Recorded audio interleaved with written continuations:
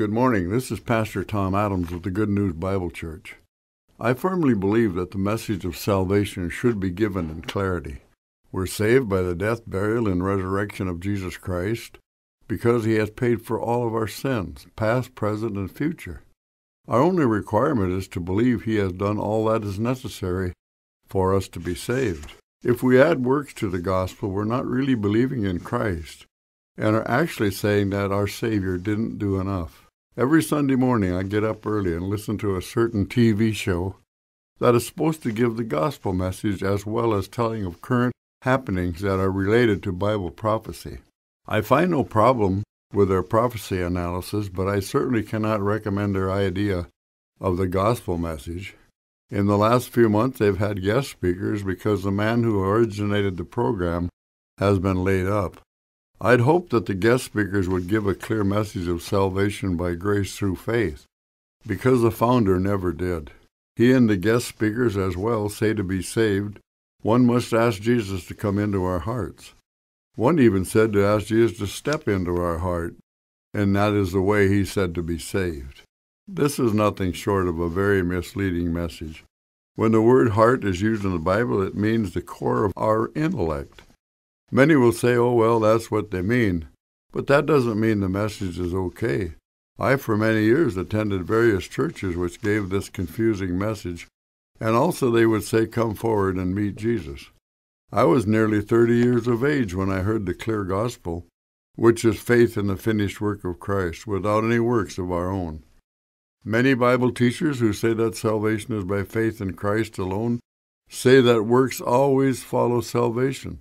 However, this is not true in every case. The amount of works we do depend on our growth, and we grow in grace and knowledge by prayerfully reading our Bibles and attending a grace-teaching church, which sadly some believers neglect to do.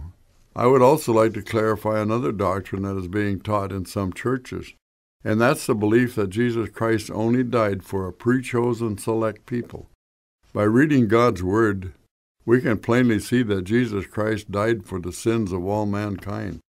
In Hebrews 2:9 it's written, but we see Jesus, who was made a little lower than the angels for the suffering of death, crowned with glory and honor, that he by the grace of God should taste death for every man.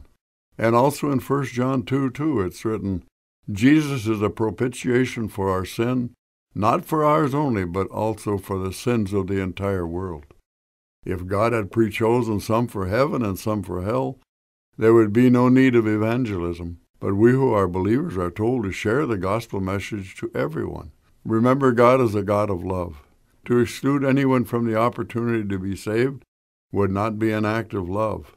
Most earthly fathers would not exclude their sons and daughters from their love. How much more is the love of God? I don't talk about false teachings to offend people. I only want the salvation message to be biblically clear, so that people can hear the truth and realize salvation is simply by believing that by his death, burial, and resurrection, Jesus Christ has paid for all of our sin. If man's works are added to faith in Christ's work, they take away grace. And Ephesians 2:8-9 says, for by grace are you saved through faith, not of ourselves, it is a gift of God, not of works, lest any man should boast. Romans 11:6 says, if it be of grace, it cannot be of works. Grace and works simply cannot exist together. Grace speaks of salvation as being a gift. Works say that salvation is something that has to be earned. But there is nothing man could do to make himself good enough to be accepted of God. When we trust in the meritorious work of Christ alone, we then are accepted of God. Ephesians 1:6 says, to the praise and glory of his grace, wherein he has made us accepted in the beloved. Ephesians 1:13 says that after we trust Christ alone, we are sealed with the Holy Spirit of promise. By realizing that salvation is a gift and that we're sealed into God's family forever, we understand that Jesus Christ is a great God of love. In John 6:28, Jesus was asked, what shall we do, that we might work the works of God? Jesus answered, said unto them, the work of God is that you believe on him whom he has sent. He never told them to be baptized or do works of any kind. Simply trust in him alone as their Savior. This has been Pastor Tom Adams. I'd like to invite you to our services Sunday at 9 a.m. and Wednesday night at 7 p.m. Until next time, may the grace and love of God become more real to you each and every day. Goodbye for now, and thank you for listening.